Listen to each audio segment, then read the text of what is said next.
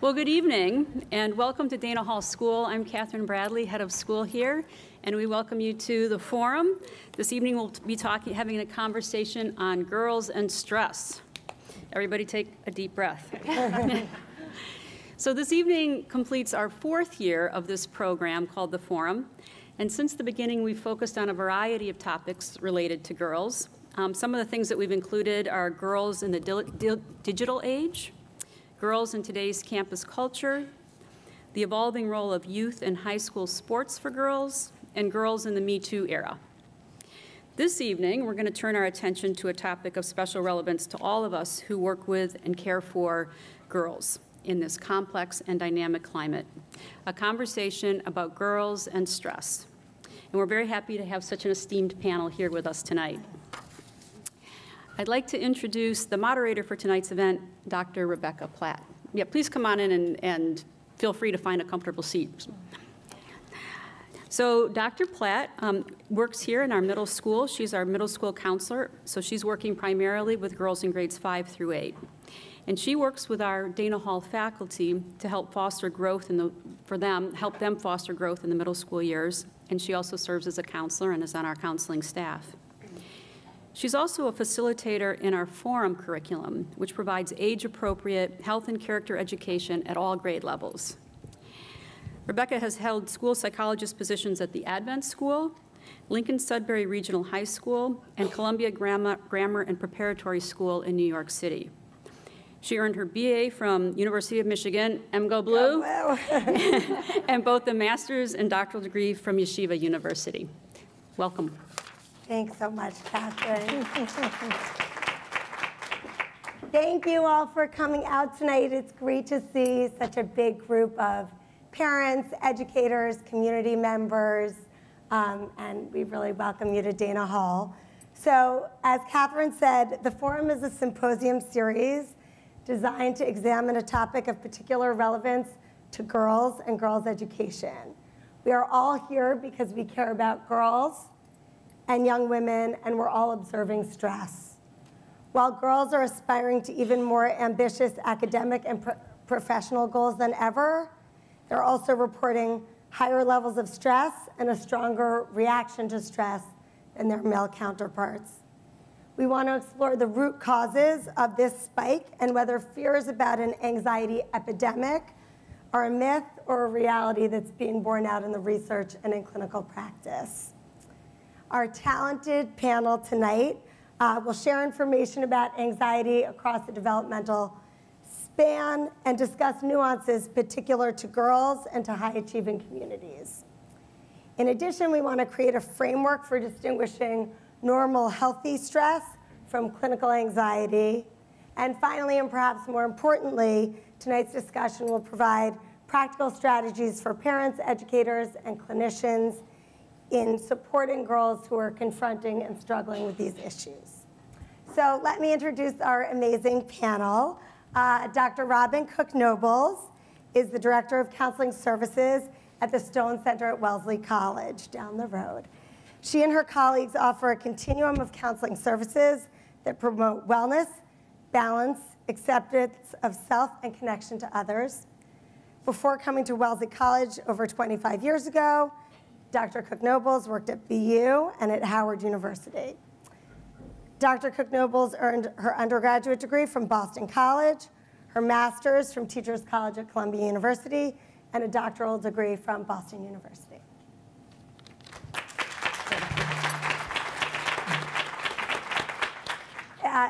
We also are thrilled to welcome Dr. Christina Dolce. Dr. Dolce is a clinical and educational psychologist at McLean Hospital, where she's the co-creator of the Dialectical Behavioral Therapy Child Track at McLean. She's an instructor at Harvard Medical School. She has a private practice in Boston, where I've referred many people, focusing on addressing anxiety and mood disorders and helping families navigate the challenges of childhood and adolescence. Dr. Dolce earned her undergraduate degree from the University of Connecticut, her master's from Northeastern University, and her doctoral degree from the Massachusetts School of Professional Psychology, now known as William James University.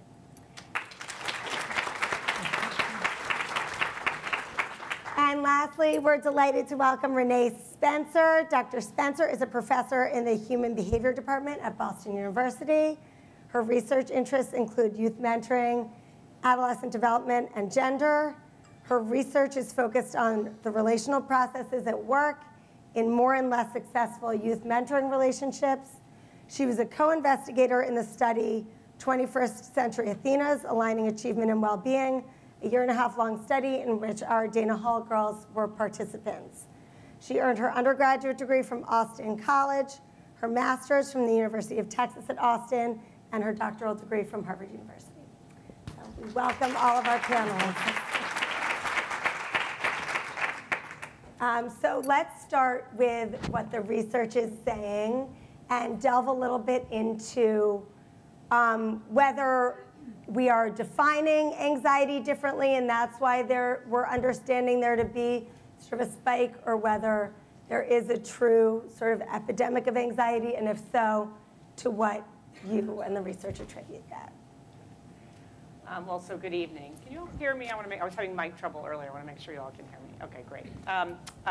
Good evening, and I think it's a really important question. I don't know if I would call it an epidemic. I'll leave it to my clinical colleagues to be able to make that discernment and sort of determine what they're seeing in their practice. But there definitely is evidence that there's an uptick in anxiety, and all forms of it, sort of everything from anxiety disorders to young people and adults, for that matter, reporting high levels of anxiety. And I brought my little cheat sheet, I have to confess, because I can't remember numbers in my life, and I want to give you the real numbers and not some I just make up or think I remember.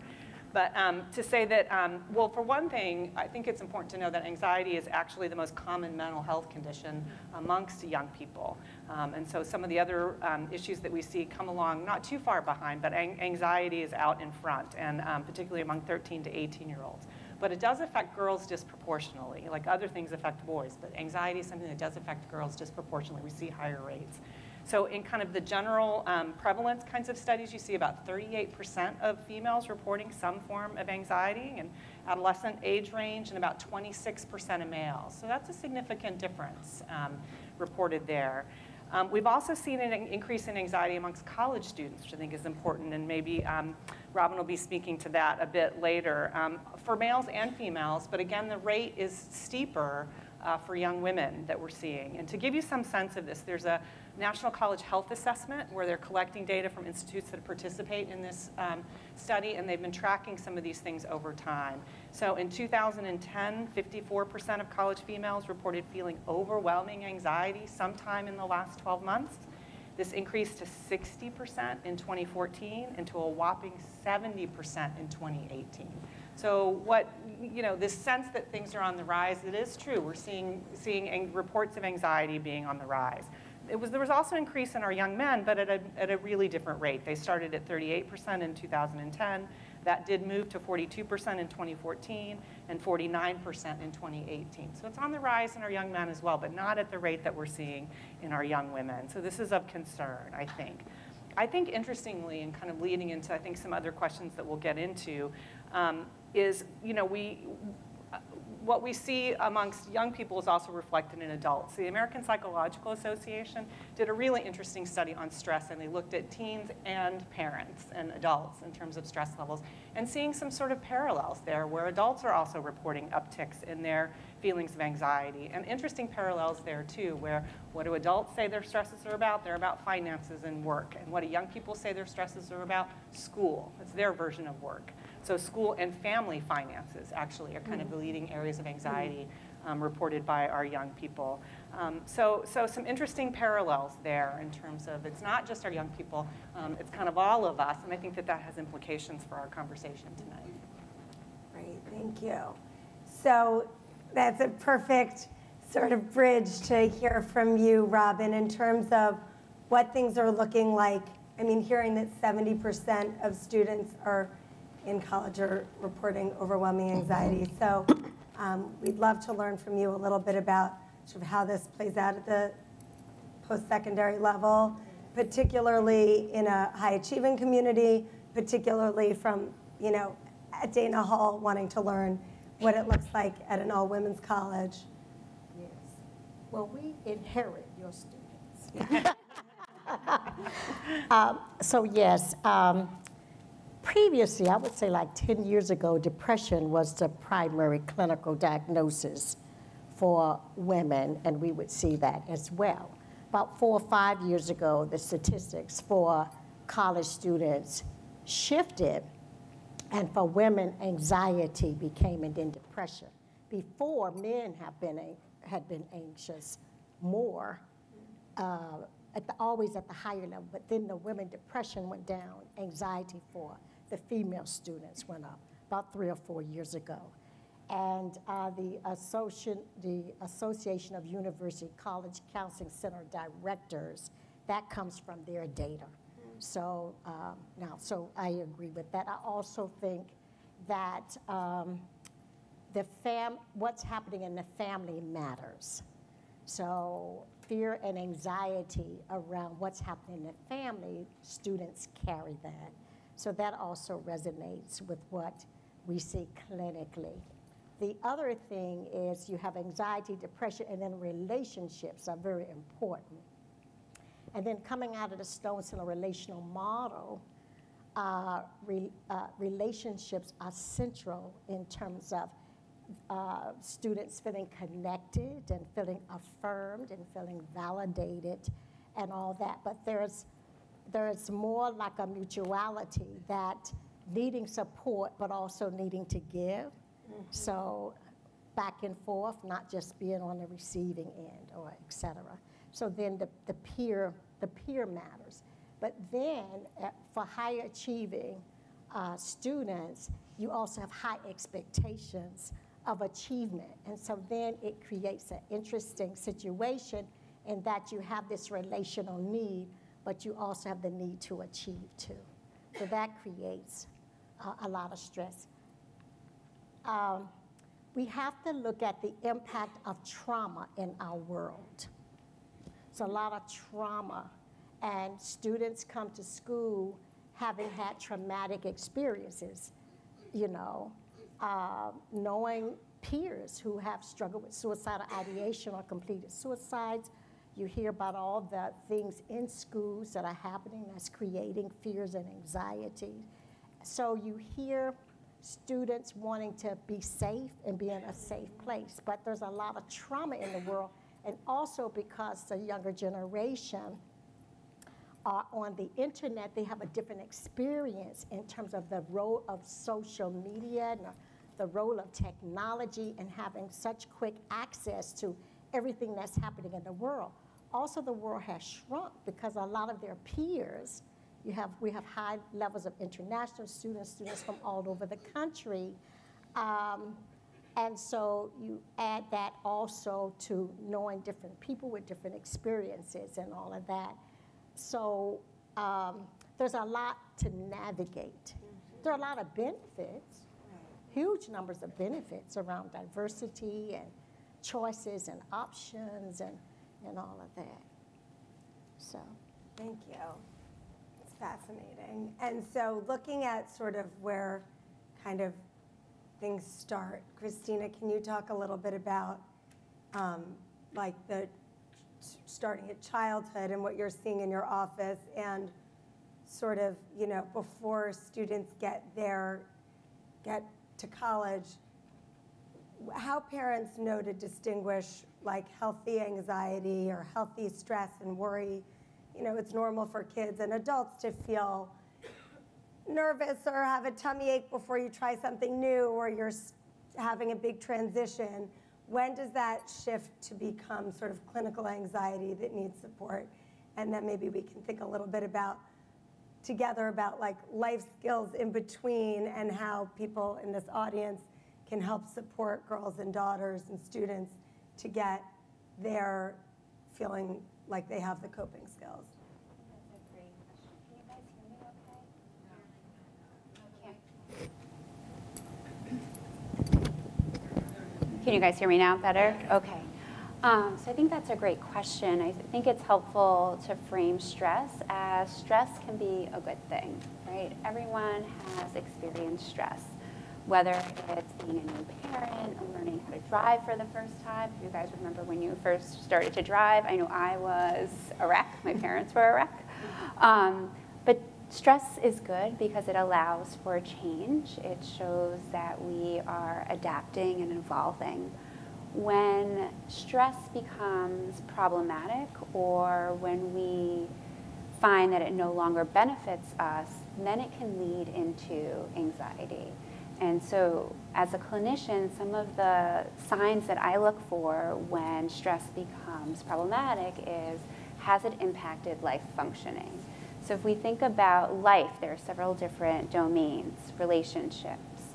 So with anxiety, has the anxiety interfered with a child's ability to make friendships, to communicate with peers, to come to school? You know, oftentimes we see school refusal behaviors and a lot of avoidance in terms of, you know, getting through the school door. We also look at if a child has excessive worry. So anxiety, as we know it, is our internal alarm system, and it signals for us to take action. It actually creates some safety measures for us, you know, flight or you know, Fight. Thank you. See, the anxiety is kicking in for myself. When anxiety becomes problematic, that internal alarm system becomes faulty. It's over time sending signals that you're in danger. And so that's something that we look for. You know, is a child avoiding their emotions? Are they avoiding certain places? I also like to look at their thinking. So when we are anxious, we often have this negative track in our minds where we might think in extreme ways, right? This always happens, this never will happen, or there's some fortune telling or mind reading, and that's when it becomes problematic. So to answer your question, I think in some, we look at functioning. You know, how is the child managing at home, school, relationships? You know, are there any physical ailments? Often anxiety can come out in physical ways. Great, thank you.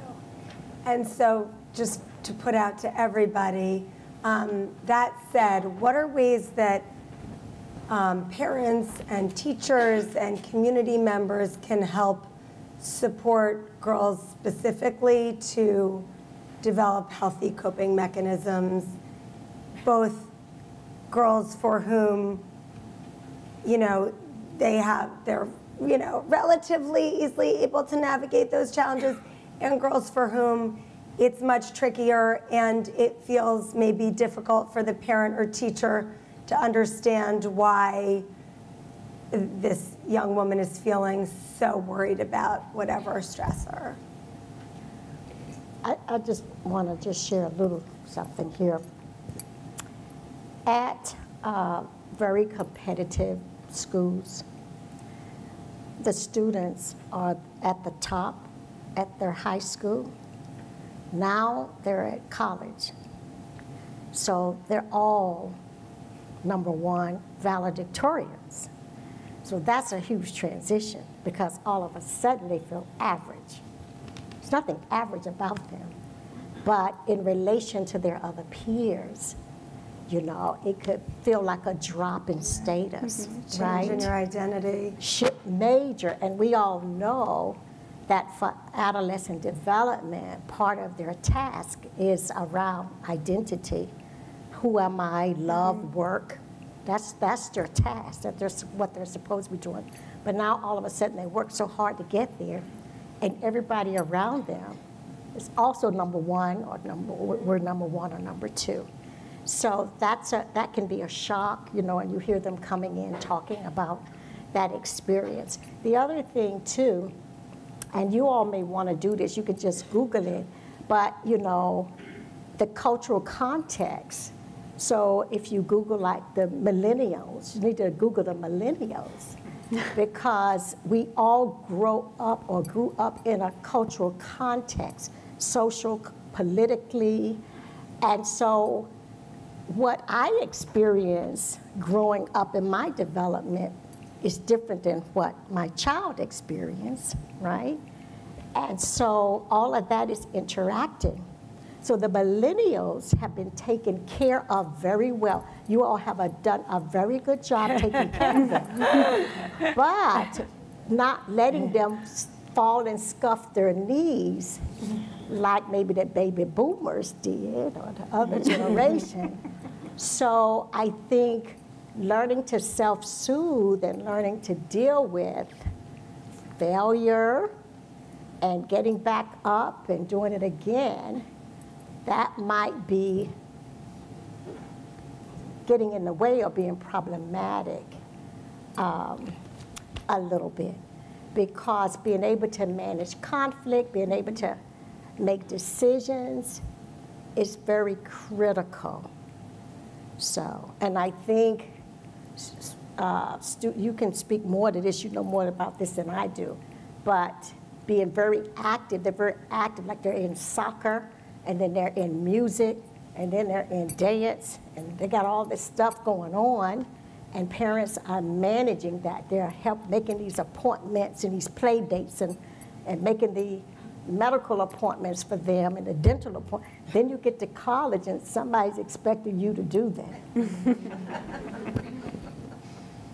And so they don't understand that you have to make an appointment. It's not just automatic, but with parents, and it's not just, so you know, you got to explain. So my answer, I had to give you all the context. So you've got to help them navigate a little bit, practice that a little bit, you know. So, and I think just thinking about what is the goal is that, you know, part of the goal and part, you know, being a loving parent is getting them there and having them know that they are capable of making that appointment. So I think knowing that that's in service of, you know, that independence is out of love. Mm-hmm. So I think other practical strategies to help children cope with stress and kind of prepare them for their different transitions in lifehood. One of the things that often is really helpful is when we know there are certain situations or triggers to stress, to really preview those stressors with our children and walk them through what it would look like to cope or get through that stressor, and then have them visualize, like, okay, this is what it would be like if I had to give a presentation or if I had to confront a friend about conflict. And I think giving kids the tools and highlighting that this is hard and you are capable of doing this really pushes them towards not only advocating for themselves but feeling empowered and strong, and then enabling them to take more initiative, you know, during the college years or even high school years. So that would be one kind of strategy that I would definitely recommend. And I would put in a plug for, and communicating with the school when, if you know that something is going to be challenging or triggering for your child, and partnering so that the school can then also similarly, you know, help your child navigate that. Another thing that also I find to be helpful is when we know that our child's schedule is packed with different activities, making sure that there's scheduled time for recovery. And a recovery time essentially is that downtime, opportunities for self-care, opportunities to kind of reboot and be ready for the next demand. Because what we know is that childhood and adolescence is really challenging. There's many stressors. And sometimes we don't have enough time for ourselves, and so I think that's important. I just want to reiterate that because, you know, we need work. It gives us a sense of purpose, meaning. We don't work just to get a paycheck. It's nice to get the paycheck, but we work for fulfillment, particularly if you have a career that you have passion about. But you do need rest. You do need relaxation. Mm-hmm. You do need to dance. I tell them, go to the party. And you need to sleep. And they're not sleeping. Mm-hmm. Very grounding. Sometimes in counseling, particularly for students who have never had counseling before, I do a lot of psychoeducation about the body, that the body is an instrument, it's a machine, it needs certain things. And then at night when you're sleeping, your brain is regenerating. So you want that A, you need to get some sleep. Because it's not just a matter of remembering, but your brain has to be able to recall it too. You know, you put the knowledge in it, but you have to be able to recall it. So self-care and then nutrition and exercise and taking good care of themselves. So and to give them space for that, and it's okay, you know, to take care of yourself. Because, and I say to them, I said, you know, you got to be able to manage for the long run.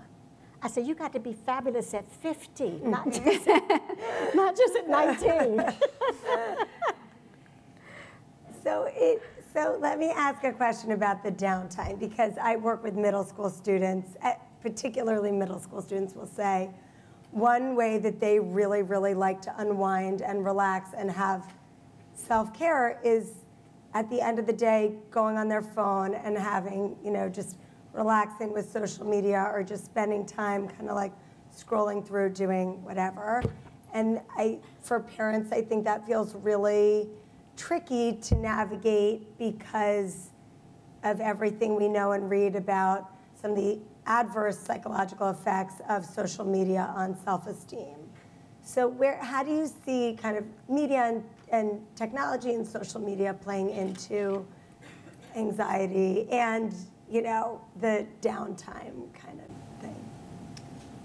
So I think for downtime, it would be definitely great for children to unplug. And I also recognize that many kids like to be online, so to speak, to feel connected with their peers. Something that I've been seeing is that with social media, it does increase anxiety where the social comparisons come into play. It can actually make, you know, individuals feel much worse from what they're reporting.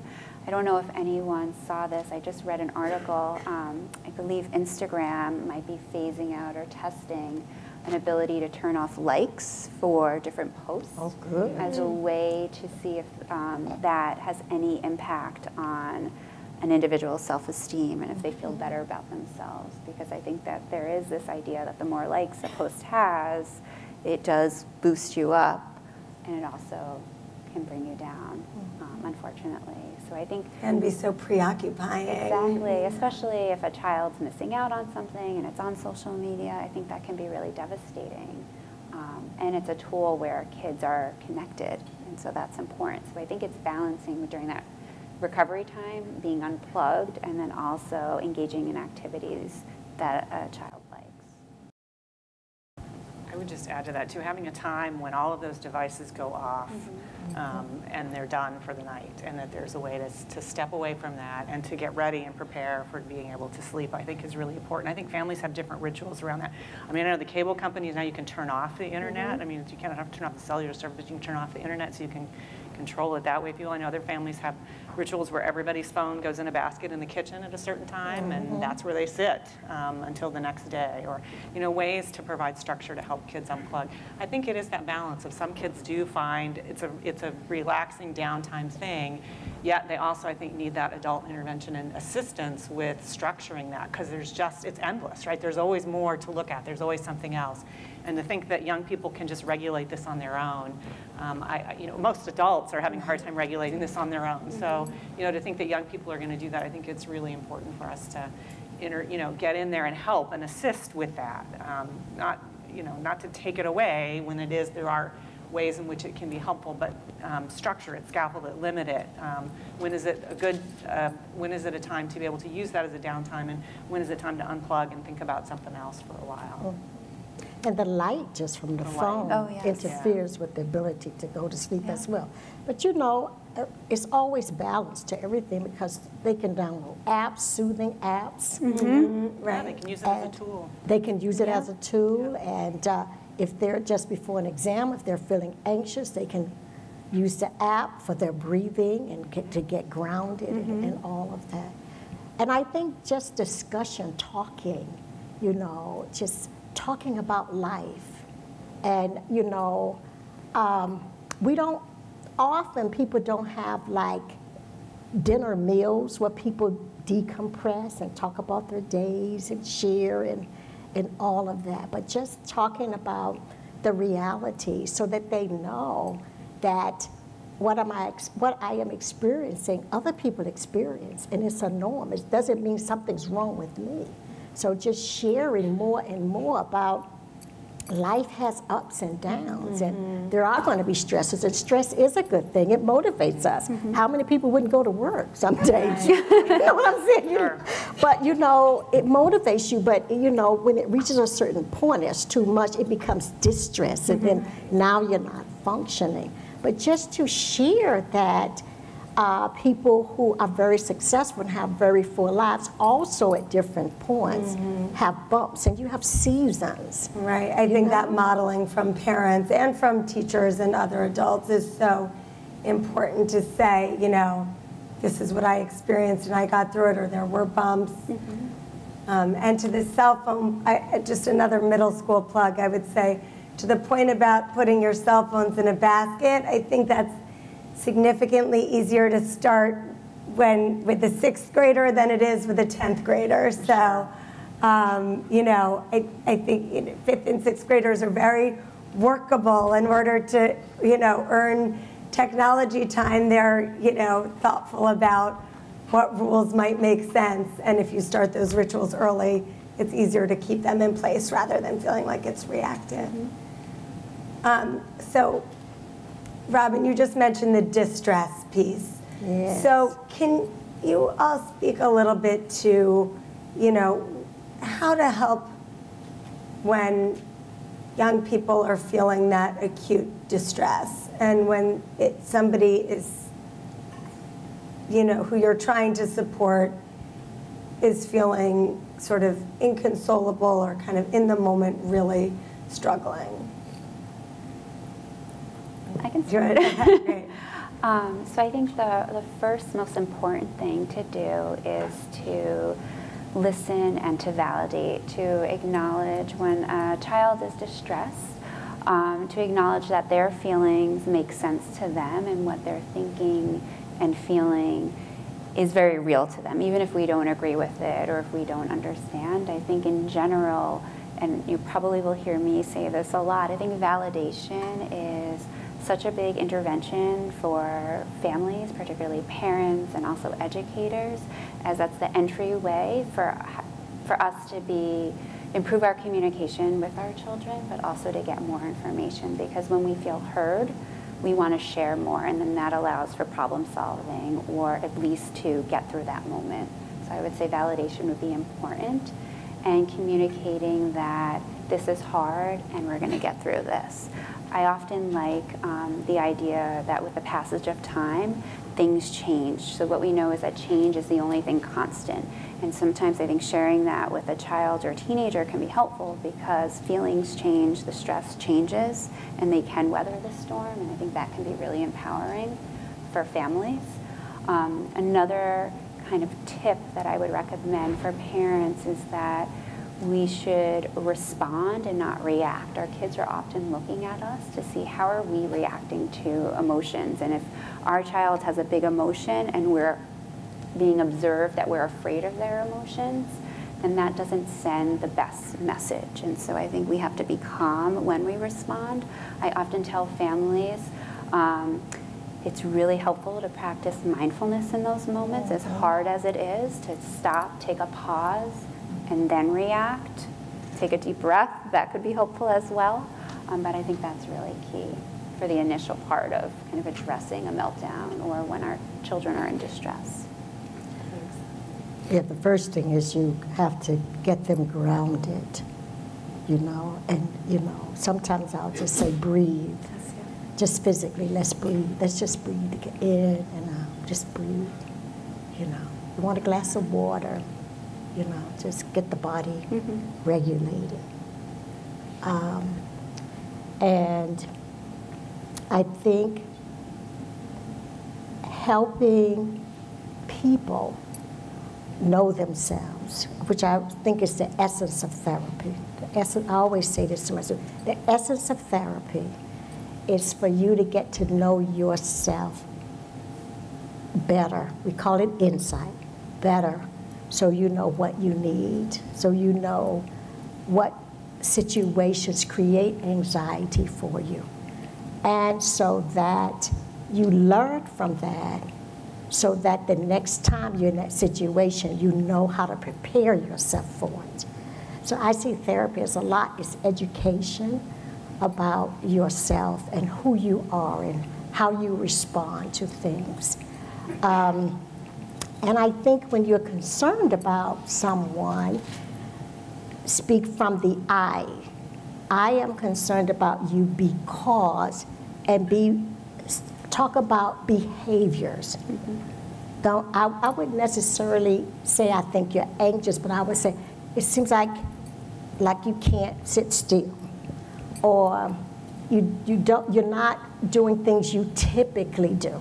Typically you would, but you know, because I think then people can hear the behaviors, and then it's not a label or a diagnosis that people are going to reject. Like, I'm just concerned about you because, you know, usually you do this, but now you're not doing that, and I'm just concerned, you know, at that level. And then pause and give them a moment to reflect. And then if they say, oh, nothing's wrong with me, they say, well, okay, but I just wanted you to know this is what I noticed.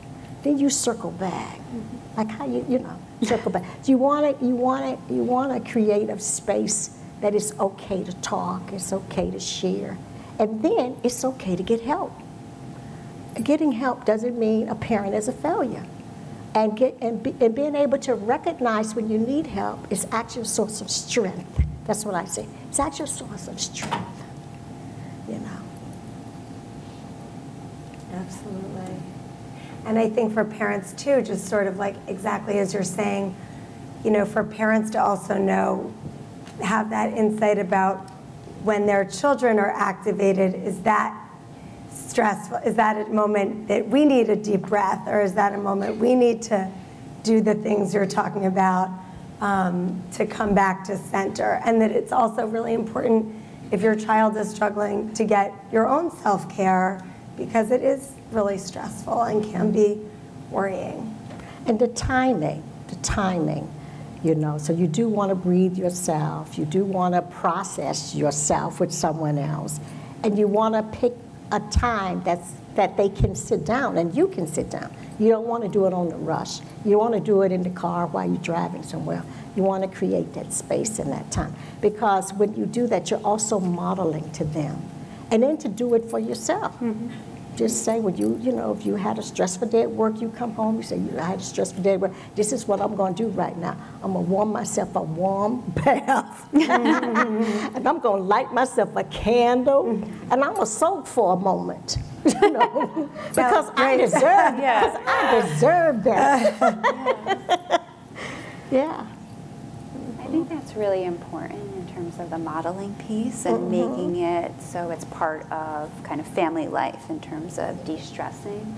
One thing that I think is important when we're introducing coping skills to our kids, the best time to introduce those skills is when they're in that neutral state, when they're not distressed, so that there are opportunities for them to practice, to kind of test what works, you know, in different situations, so that they can more easily access those strategies, or even be open to hearing like, hey, why don't we try to do ice diving or take deep breaths, whatever it might be. So I find that that's effective to orient and preview.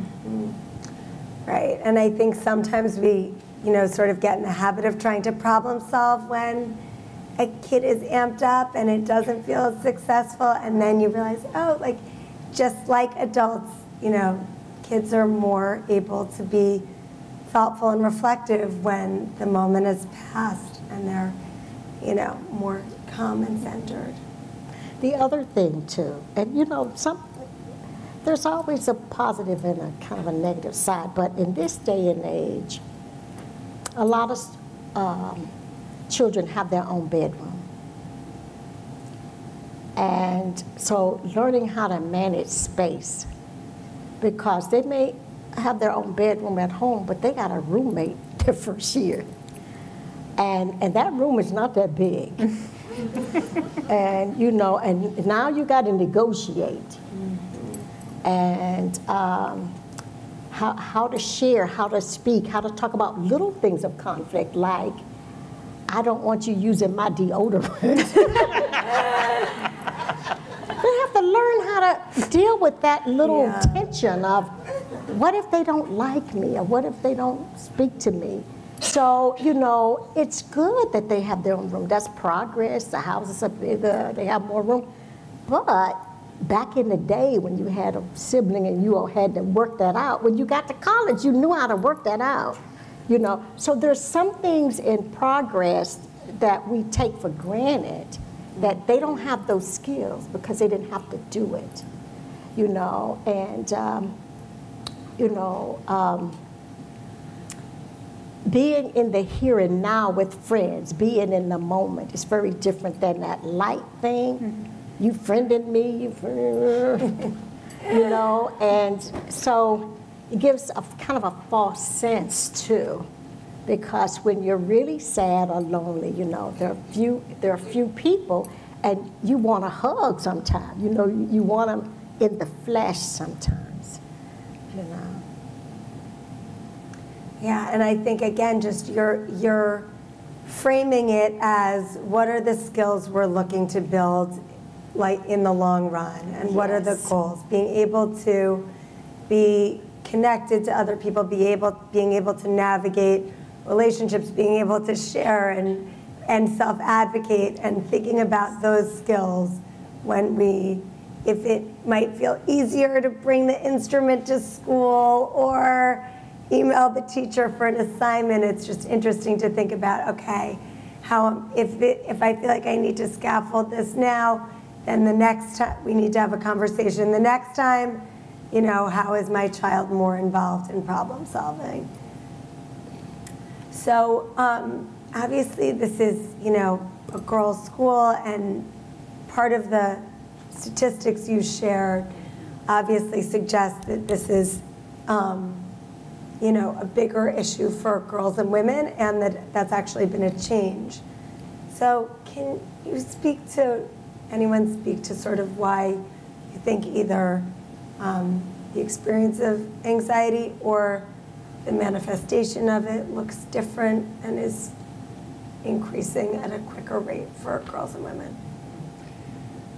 Maybe I'll jump in. I'll be curious what you'll have to say as well. I mean, I think that there's a lot of sociocultural messages directed at girls and women that really fuel this. And there's just tremendous expectations on us. And when we did the study here at Dana Hall and also at the Laurel School, and we interviewed girls, I remember distinctly sitting with the interviews and with the research assistants and sort of poring over those interviews and just feeling exhausted, listening to what the girls were describing they felt their expectations were of them. And so we kind of coined, at that time we talked about, there was the talk about the perfect girl, you know, the sense that girls have to be perfect all the time. And that seemed amped up a few years ago when we did those interviews, where it felt like she had to be super girl. It wasn't just perfect girl, she had to be super girl.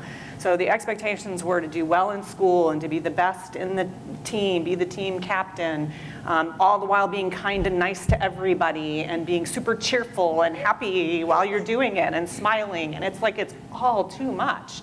But I think that we sort of pile these expectations up on girls and women that are just impossible to meet. And so I think that's a factor that's at play, and I think that girls really absorb that. I think that girls tend to be, it's a generalization, but I do think they tend to be very attuned to their relationships and to what other people think of them, for better and for worse. I mean, the upside of that is compassion and empathy and kindness and sort of, you know, the lovely things that come from building and having those kinds of connections and paying attention to what people think, you know, can be a really nice quality. But that very strength can work against you when the expectations are so high and seemingly unattainable. You're acutely aware that you're disappointing people. You know, I think that I can, you know, give a disappointment face to my daughter, and that's probably the most, you know, shriveling thing I can do, unfortunately.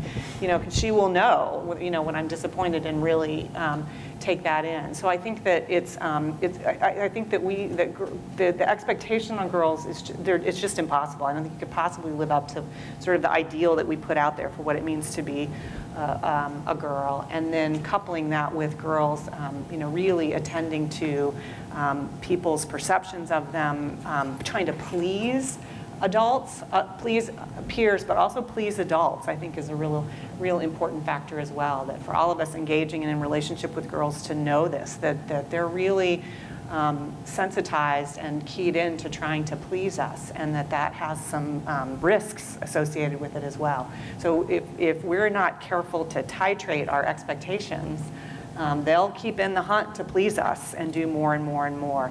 I'll just add that one of the things that was also really striking when we interviewed girls was the sense that while teachers would even say to them, now only invest X amount of time on this assignment, do no more, the girls would then see that the girl who invested 3 times that got the warm response from the teacher. The teacher liked that product and liked that student. And it might have been quite subtle on the, you know, it doesn't have to be holding this up as the example in front of the classroom.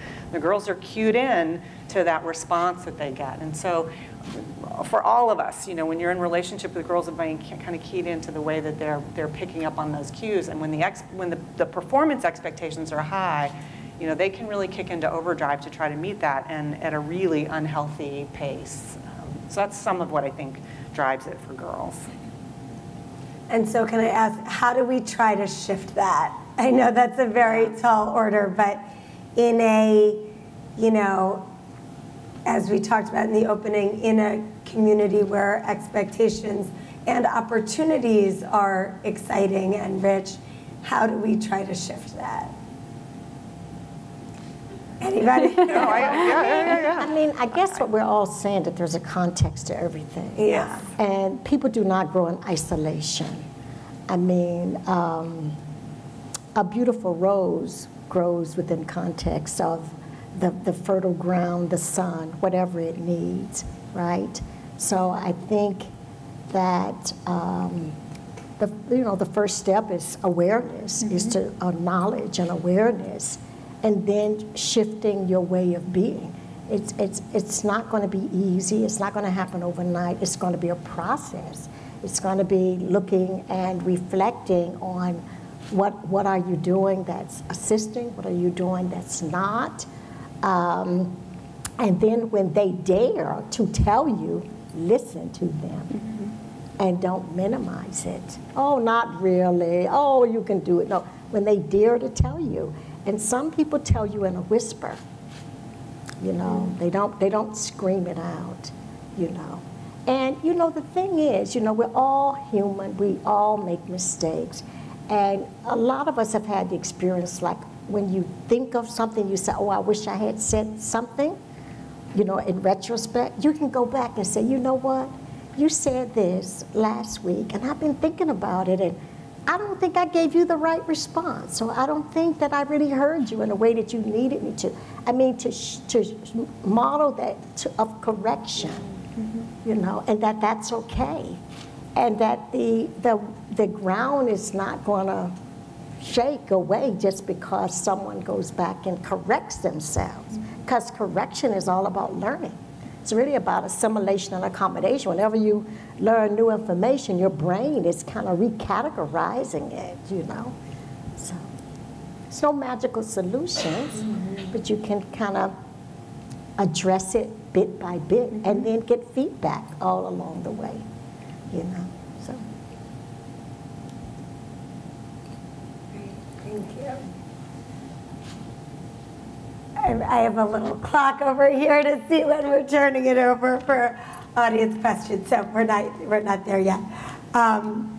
So, you know, if you, I guess, like what, in terms of the relationship piece that we've all talked about is so critical for girls, that they're so connected to each other, which is so helpful and oftentimes can be really have such a positive impact on development, obviously those relationships can also be really fraught. And I'm wondering sort of how you see the peer relationships either like playing into this whole puzzle. I can speak from clinical experience. I think that oftentimes peer relationships do represent a source of stress, especially when there is social media involved. I think that in middle school particularly, friendships can be complicated. You know, kind of the ranks of popularity can definitely complicate things. I think by giving girls a space to talk about kind of what's going on socially is important. I think providing them with the tools to advocate for themselves and also to acknowledge, like, what are my values, what is important to me, what do I look for in a friend, how do I want to be a friend, is really important to reinforce. Well, the Mean Girls phenomena is real. And I think underneath that is competition on some level. Everybody wants to be included, you know, and when you get into cliques, you know,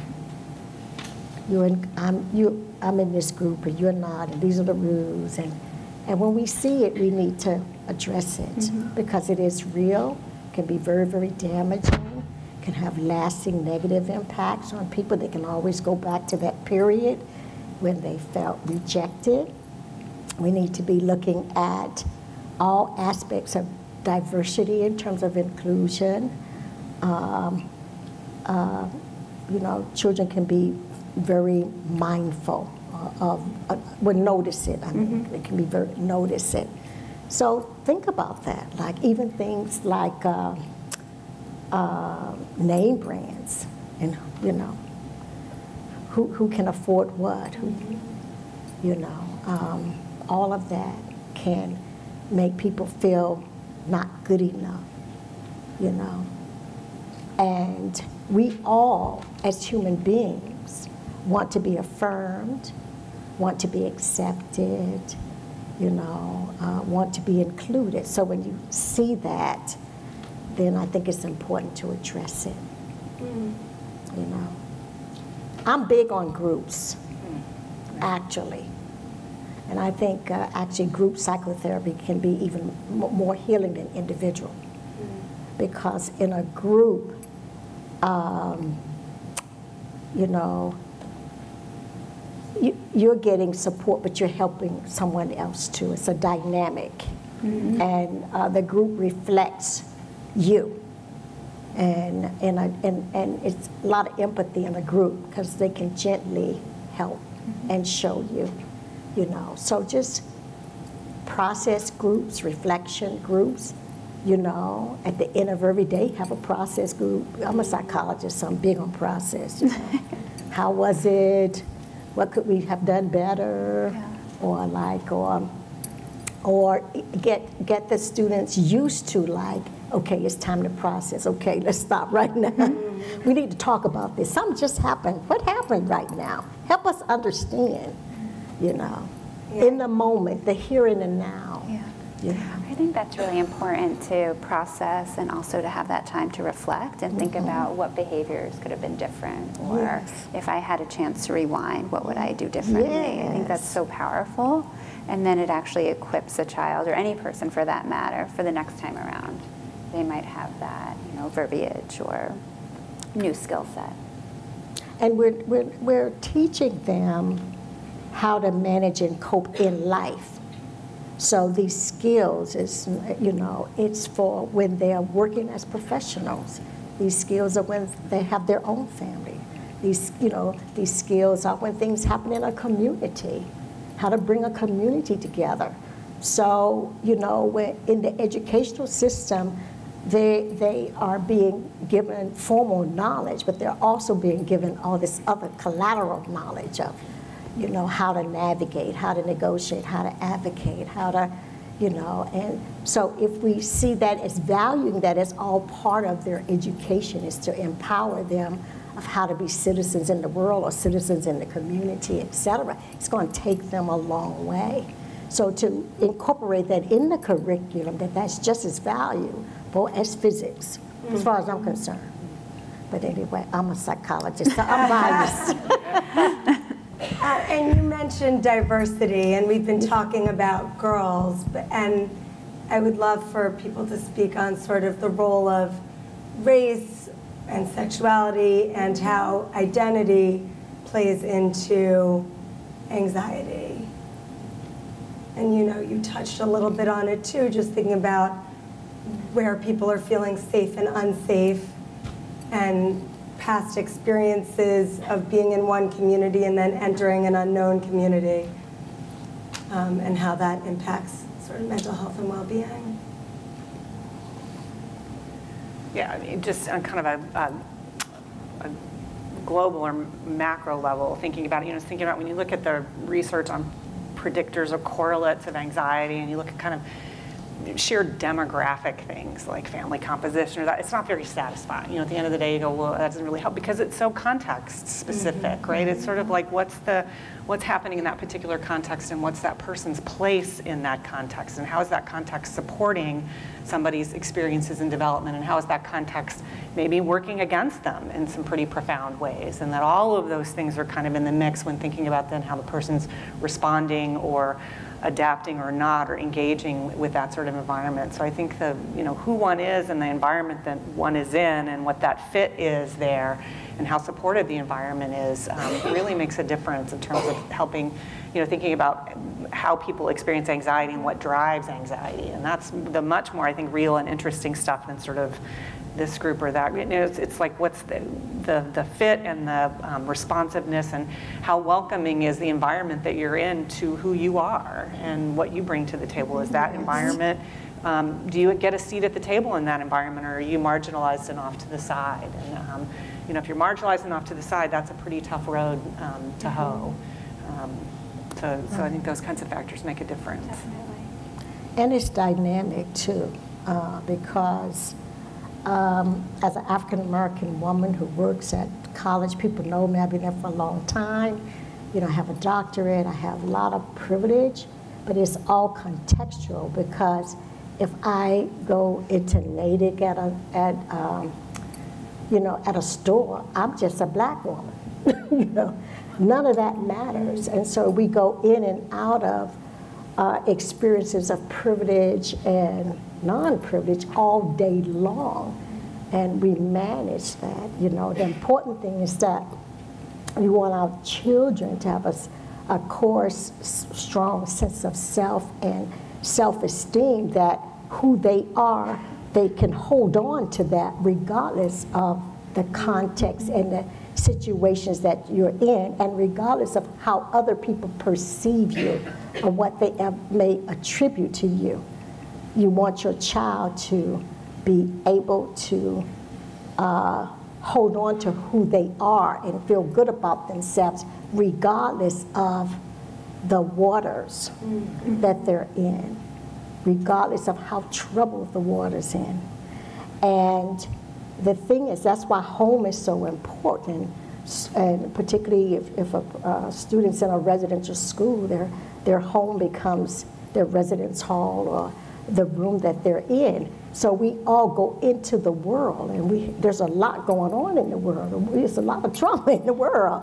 It's not little. And then, but you need to come home for respite. Respite. You can just relax, be yourself. Take off your shoes, and fill yourself back up, because you get depleted. And then now you can go back out and navigate. It's a backwards and a forth. It's nothing static here. Thank you. Okay, so we know all of you have really thoughtful, interesting questions, and would love to hear from any of you who want to ask questions to our panel. If you want to direct things to anyone in particular or to everybody, I think people are walking around with mics. So if anyone wants to raise a hand.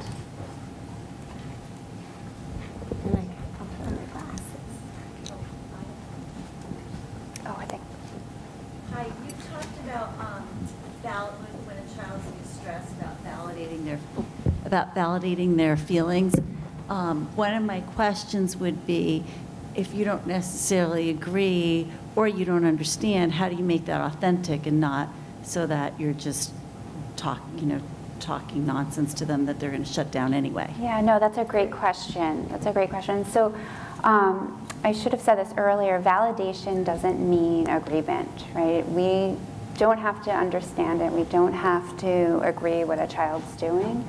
I find it's most helpful to kind of, when a child, let's say, is tantruming or in distress, to mindfully observe what's going on and to either mind read and accurately reflect, like I can tell that this is really overwhelming.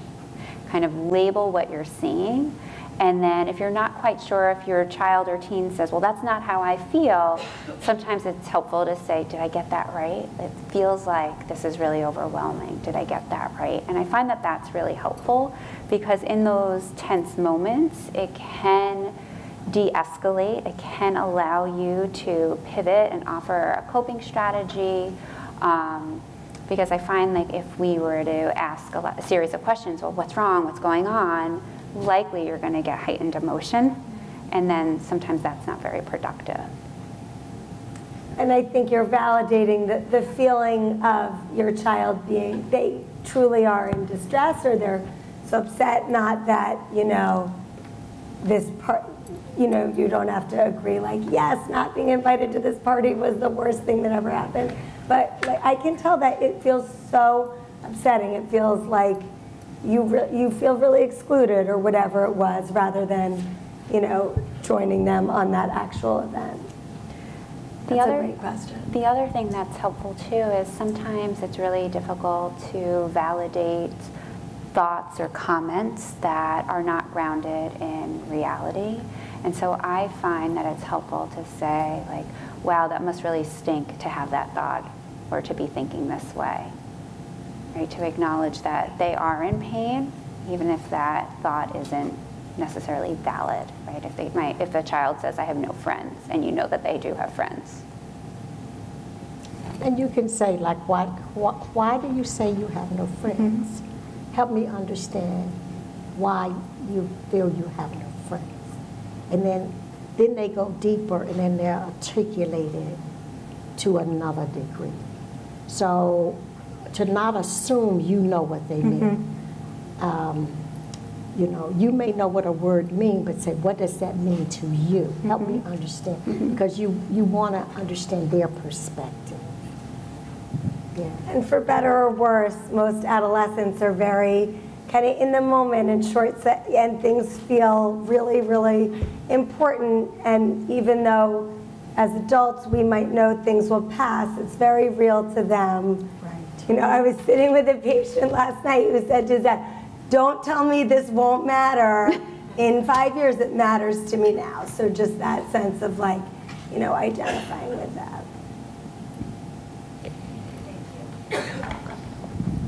I have more of a comment than a question, and I just want to thank the panel for educating me, because your comments have made me sit down and say, that's my daughter. My daughter is the one who wants everybody to like her. She cares that her teacher likes her. She cares that her principal likes her.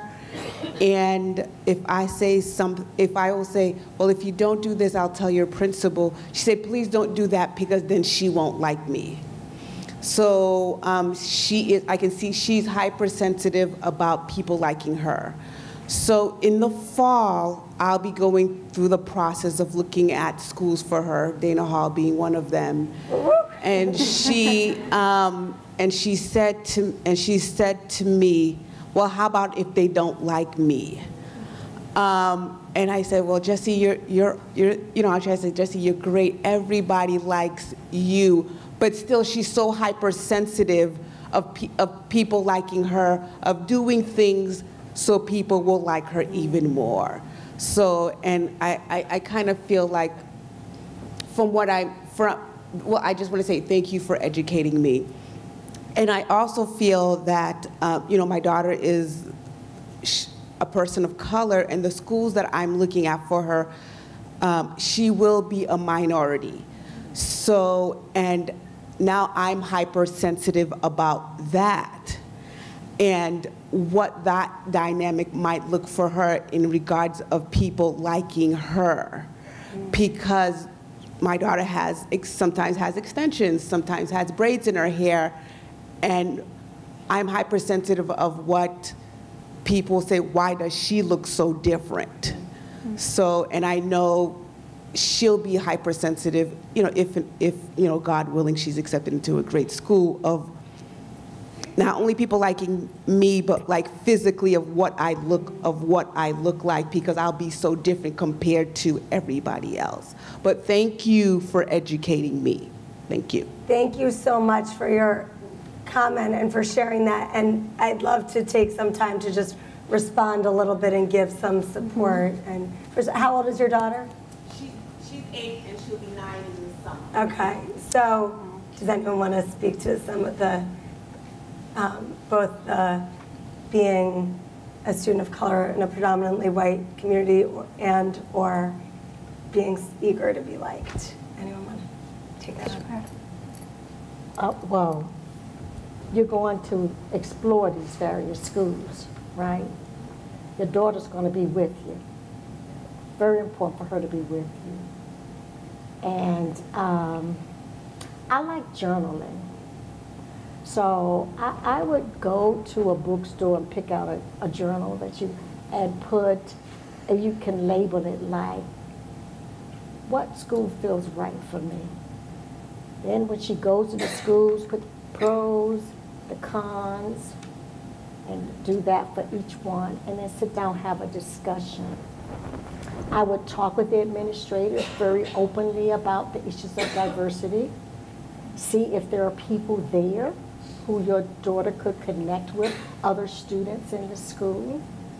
I don't know if you all do sleepovers. Do they do sleepovers when they come? They don't do, y'all don't do sleepovers. So in college they do sleepovers. That's a little different. But to just have an open conversation about it. We do learn ways to cope as people of color. I remember when I was going through my educational process, I felt like no one was going to choose me to be in the group. So I just did my thing. Then when they found out I was smart, they wanted me in the group. But I found a way to sit back for a moment. That was my coping mechanism, that I reflected on later. I would sit back, and then I'd let them pick me, because I didn't want to not be chosen or to be rejected, So I would do a little journal, and I think journals are good anyway because you process. You're getting the thoughts out of your head onto a paper. So also is data, and it's so long, and you can go back and reflect on them, and then you can figure out what got you through, what worked back then. So I would make it like a little interesting exercise that we're going to do together. And then that's a transferable skill. And we want to teach our children transferable skills, that it works in this situation and you can use it later in life. That increases their level of coping and different options. But we want them to love themselves first. You want other people to like you, but you want them to like themselves too. I wrote, I like myself. Yeah, so I would say, yes, I think a couple things. First of all, I think what Robin said was so powerful about it sounds like you've been so thoughtful and deliberate about thinking about a community where your daughter is going to feel validated and safe, and being transparent with her too.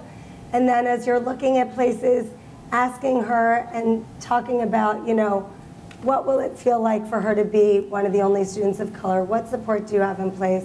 Like Robin was saying, just make it sounds like that's already something you're so just aware of, and not making that a secret from your daughter. She knows what her experience will be. And then I also might just explore in terms of the wanting to be liked, a little bit of like, well, what would it mean if somebody didn't like you? And might that be okay? And, if that child didn't like you, could you play with somebody else during recess? Or kind of exploring that, like, she will be, there may be a kid or a teacher somewhere down the line that doesn't like her, even though I'm sure she's so likable, but that she will be okay with that, and that she is, like, you know, she can love herself, and that if there are people along the way, that she can sort of like try to focus on the relationships that are filling her up, and the relationships where she knows, without it being too complicated, that that friend does like her, rather than being worried about the people who might not.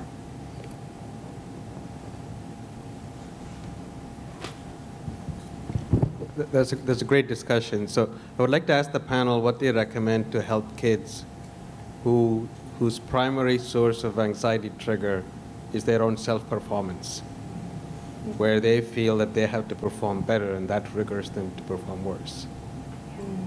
Great question. That's a good question.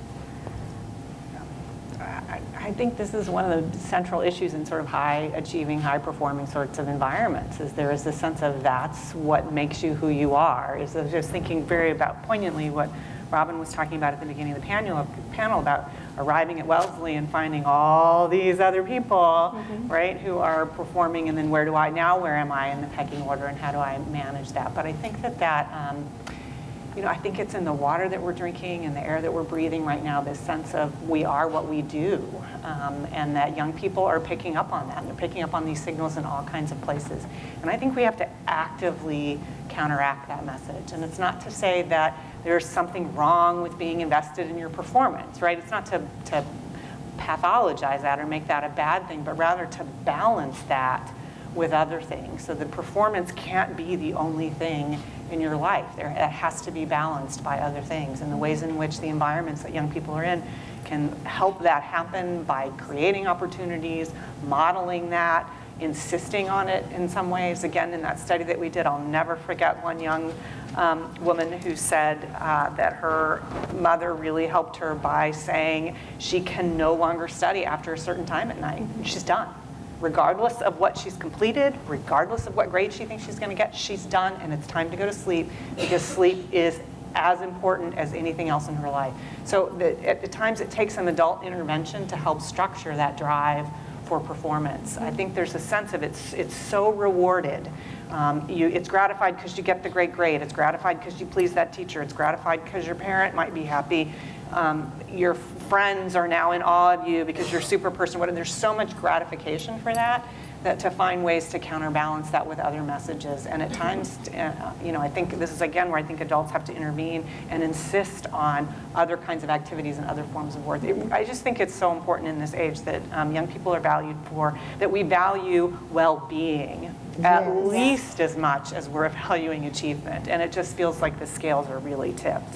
And I think it's a real setup for our young people in terms of moving into adulthood. It's not like the pressure's going to decrease, right? It's not like the forces are going to ease up in terms of performance. I was thinking, I was reminded of, you know, the early days when all this technology and media and kind of always being on was a new thing. Like, I'm old enough to remember when that was like a brand new idea that you're always opportunity, you know, can always be plugged in. And there was a commentator I heard on NPR one day who said basically it's not turning off. So there will not be an external off button to this. It's up to us to figure out when we're going to engage or not with media. And I'm thinking if there's a similar sort of thing in these high-performing environments, that there has to be a way to build in the ability to turn it off, or at least turn it down and amplify other things as well. And it's not easy. I'm not trying to make it sound like, oh, this is so easy and you can just, you know, it's not. And again, in part because the rewards are so great at all levels, at the individual level, at the interpersonal level, and at the societal level. It's just so richly rewarded. But, you know, I think it comes at such a high price to all of us. And, you know, most especially to these developing minds and bodies and growing spirits that we have, that when so much is invested in their performance, I think we're really losing what they're going to have to offer down the road. They won't be put together and functioning well enough to really, you know, create the kind of society I think we want to live in. I'll get off my soapbox now. Good.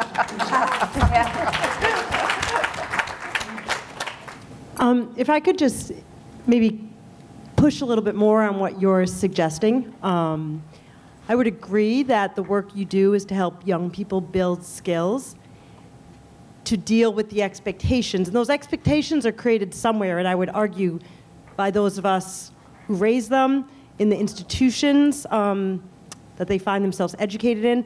And I guess I would say, would your advice be to start changing the paradigm of what we reward, even at the schools you represent?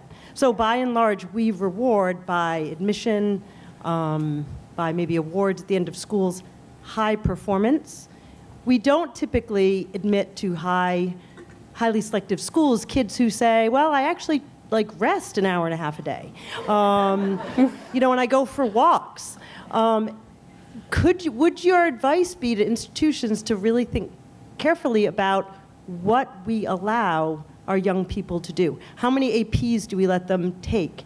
How many, you know, electives, or excuse me, clubs and leadership positions do we let them handle? Because I think at some level, until we stop the craziness by stopping rewarding the craziness, the kids are going to keep doing what they actually perceive is being asked of them. So I don't know if you feel the conversations at higher ed are going to push the secondary schools and the middle schools to rethink the kids that we're creating, because we like those kids, I mean, at some level. Yeah, and the college admissions race, and it really is a race, right? It's crazy kind of what the profile is. And I think we have to have frank conversations with our young people about if they're aspiring to these most elite colleges, there's an element of lottery luck now at this point. I mean, the admission rates are infinitesimal. It's a really big shift. And so the notion that you're getting in because you're the best is ridiculous. You're amongst a lot of really fantastic people who got rejected. You know, so there's a sense of how we used to think about I think Harvard's down to less than 2% admission of the percentage of people who apply who get in. This is wildly different than when, you know, in my generation when we were applying to colleges.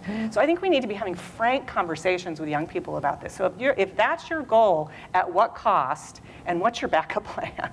You know, and what are the other sources of meaning? What is admission to the? We sort of hold these institutions up on this pedestal as if they're imbued with a particular kind of meaning. And I think it's really important to have frank conversations with young people about what is it you're trying to achieve, and, you know, talking to young people about the fit between themselves and the educational institution that they're considering. And Robin's advice about the middle school, same thing at the college, like visit it. Is it a place you really want to be? Harvard's a great fit for some young people. It's a terrible fit for a lot of young people, and they'll sink there, not because they're not smart, but because it's a terrible environment for them. So I think it's just, in many levels, I think there's a lot we can be doing to combat and work against this. I recommend a book for those in the college admissions race. There's a great book, Frank Bruni, the New York Times commentator, called Where You Go Is Not Who You'll Be. And he just a ton of information about what the admission, you know, what those numbers really look like today.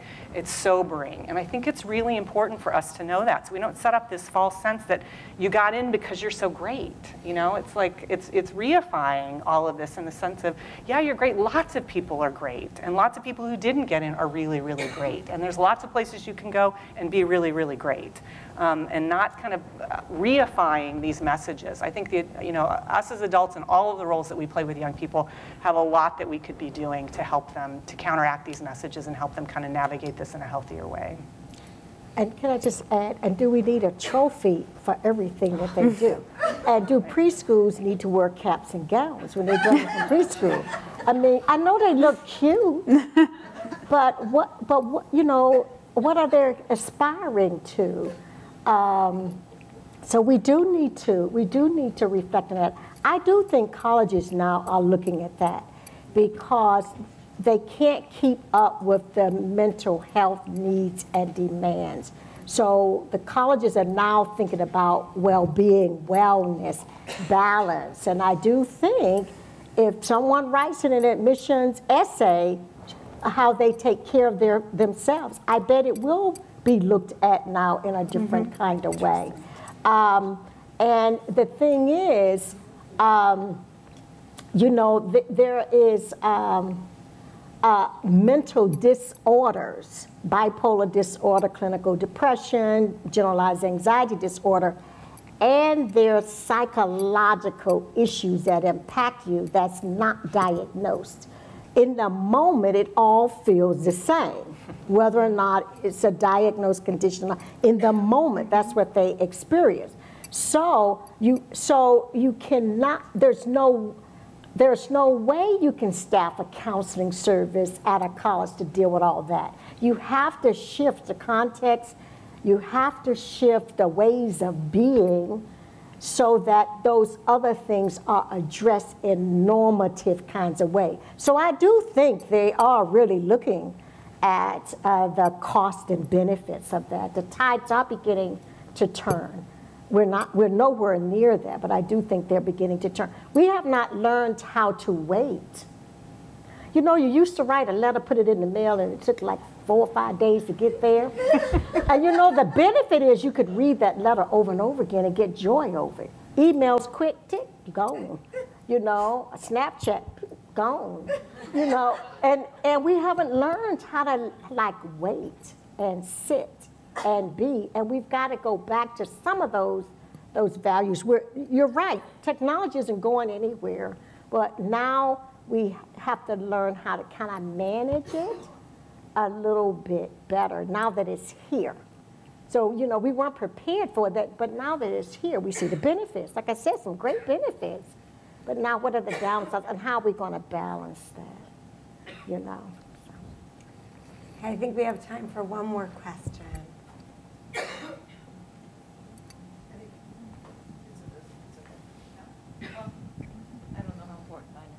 It's important. So I was just curious, I think when you were saying the stressors the girls had, and I'm thinking more like maybe when they're older, high school. Did anything come up with girls about sort of the added stressors that boys generally don't have to deal with, like self-care, you know, the worries of, you know, going to a bar and worrying what you're getting into an Uber, how much you drink, so many more things that girls have to be, you know, having children, and thinking of that in terms of the context of your career choices. I wonder, do girls think of those things in high school, or is that something like that comes later in life, and does that add to any of the stresses that they're encountering? That's such a good question. You guys, from your clinical experience, can probably speak. I will say in the interviews that we did, the boys came up surprisingly little. I'll say it's one of the things that we it wasn't offered up as a topic in all sorts of ways, in ways that I was sort of surprised by, but neither did we ask a whole lot about that. That really wasn't sort of the focus. And they also weren't offering up this kind of critique about what it means to be a girl or a woman in today's world, and kind of the multiple pressures in the structural sense of it, right? Like more the interpersonal sense, but not that kind of structural analysis that you're doing. So we weren't hearing in interviews. We also didn't design them to really pull for that, but I think the question's really interesting, and I'm wondering in your practice if you're hearing that kind of critical analysis, which I think is so important. I know that in my work with many high school students and college-age students, that is coming up in terms of having worries, particularly worries that are centered around the future, and there's just extra worries about how they are interacting with their peers. That seems very different than their male counterparts. I think for many of the high school students particularly, there's a lot of social anxiety and social concerns about how they present, how they'll be perceived, next steps in terms of, well, once I get to this college, then what will happen after this, or if I don't choose the right major, then I'm setting myself up for, you know, the rest of my life has to look a certain way. And so that's, I don't know, I would imagine in your work that... Yeah, well, you know, I worked with females for a long time, so although I have a son, I have a whole, but anyway. I think what we hear is that the students really like being able to be in an achievement place where they don't have to worry about bells. Mm-hmm. They can just roll out of bed and go to class, you know what I'm saying?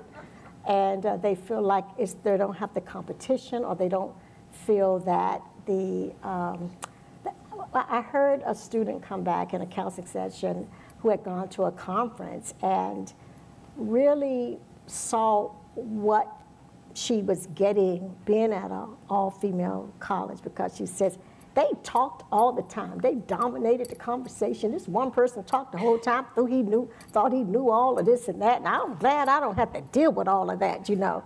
So, so I think they understand the benefit that they're getting, that they can just learn and engage and not have that dynamic that they're dealing with, and that they can put that aside and choose to deal with it when they want to. I also hear a lot about the disconnect or the conflict between their goals and their life and the parents. Mm-hmm. You know, what the parents want, the parents' cultural belief, the parents' religious belief, that the parents' beliefs around gender and who they should love and not love, and like, you know, being in a space where now they have freedom and they can choose, and now they got to go home. That's what I'm hearing now. People are going back home for the summer. I'm losing my freedom. I can't be myself anymore. I got to be back in a box again, and all of that, you know. So, like many of us have said, is my daughter actually goes to public school. That's why I'm asking, because she doesn't go to an all-girls school. So I'm asking more in the context of. Because it was I was struggling whether to send her to an all-girls school or we live in a very good community, but it's challenging, right? Because in the end of the day, you're going to be dealing with the men and the world at large is. And I think it's back to like the right fit for each kid. It's back to the right fit. Yeah. Right. I'm so glad you should have asked that question. That was a great question. So unfortunately, I think our time is up. Yes, thank you, panelists, once again.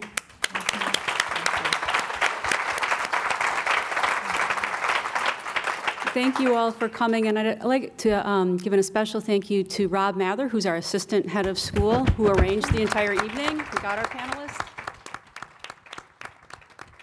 And thank you to everybody who came out this evening to do an extra evening's work. So thank you all. Have a good evening. Thank you.